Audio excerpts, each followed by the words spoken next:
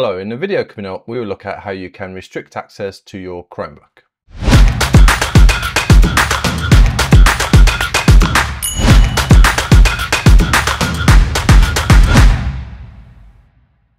By default, with a Chromebook, anyone can essentially log into your Chromebook, which isn't really a problem because they'd need a Google account, so they're only logging into their own Google accounts and they're only going to see their own information, so it's not a major issue. And there's also a guest browser, so you can browse as a guest. The only problem with a guest browser is they wouldn't be able to, anything they did within that session, they would have to save and put it somewhere outside of the Chromebook because it would all be removed once they log out. So it's okay, people just want to do simple browsing on your Chromebook, you can ask them to use the guest browser and that's fine. But you might be in a situation where you're in a household and say your kids or your partner, for whatever reason, keeps using your Chromebook with their Google account and you don't want them to. So the only way you can do that is to restrict access on your Chromebook, because by standard, like I says, if you've got a Google account, anyone can log into your Chromebook. So I'm going to show you now how you can do that. So from your desktop, just go down to the bottom right and click on the time there, and then click on settings. And then from there, you want to go to privacy and security. And then from there, you've got here, manage other people. Now, I've already gone into this today, so it's letting me access it. When you just do what I've just done, it might ask you for your password because obviously you're looking at, other people as well. So from here, we've got here, limit who can sign in. And as you can see, at the moment, it's not set, so anyone can sign in.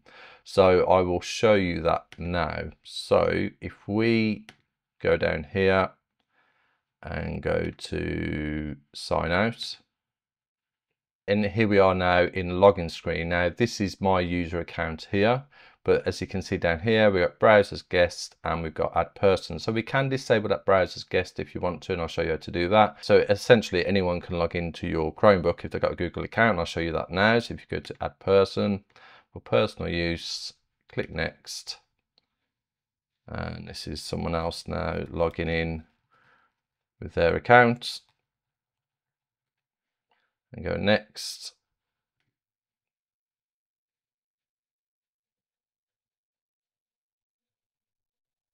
And there you go, it's now asking them for their password. So if they enter their password, it will open up the Chromebook. They won't be able to see your details in your account because it's all linked to your own Google account. So it's no major issue.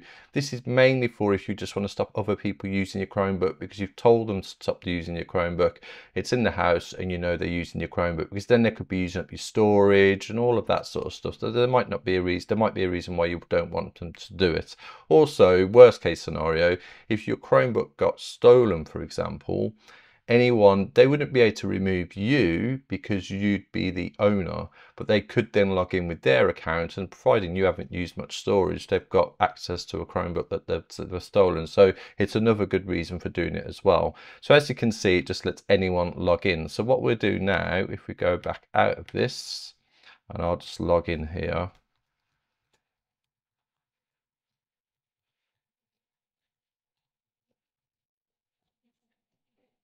And there we are at the login page, and just go down to the settings again. Click on settings, privacy and security, and manage other people here. And as you can see, where I said you've got that guest browser, you can turn that off. You've got here guest browsing, so you can click that and that will simply turn off that guest browsing. And here we've got limit who can sign in. So if you tick that, you could just leave it as that. So that's yourself, should be yourself on there. And that will mean that nobody else can log in to your Chromebook. Or if you had someone who you did want to allow them to use your Chromebook with their user account, you just simply put in their details here. So I'll do it quickly.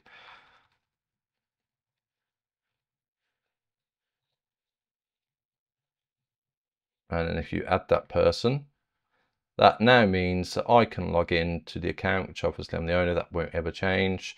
And then this person here can also log in to the Chromebook. But because you click this restrict here, it means nobody else can. So for an example here, what we do is I remove that one. So this is saying now the only person who can log in is myself, and we've got that restrict selected there. So, and I'll show you that that works. So if you go back down and I'll sign out. And then from here, again, as you can see, we've got add person here, restricted it so nobody can log in other than this account here. Okay, so you've removed that option to log in. Or the other way you can do it is if you log back in,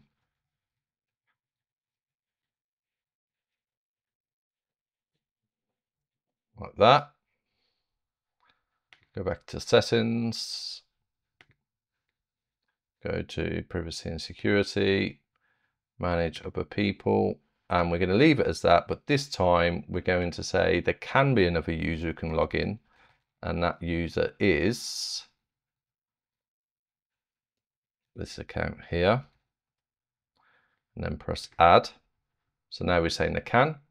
Now if you go back to the login screen, so from here, as you can see, that's my normal user, and the add person is no longer grayed out, but we have restricted who can log in. So if you click on that like that, and then go for personal use and click next, the only person who can log in is that email address that we added. So if we try to do someone else who does not exist, for example, let me just, it will have to be a genuine email address. Let me just put in a genuine email address and then go next. It's taking its time. It's recognized that the account exists, but as you can see here, you are not authorized to use this device. Please contact the device owner for sign-in permission. So that's a really good way to stop people being able to access your Chromebook if you don't want them to. But like I says, it's no big deal. It's not that they're accessing your information. It's just that you're wanting to stop them using your Chromebook for whatever reason. There can be so many different reasons why that could be the case. Okay, so I hope you liked this video. If you did, please like below and subscribe to the channel for future videos. And thanks for watching.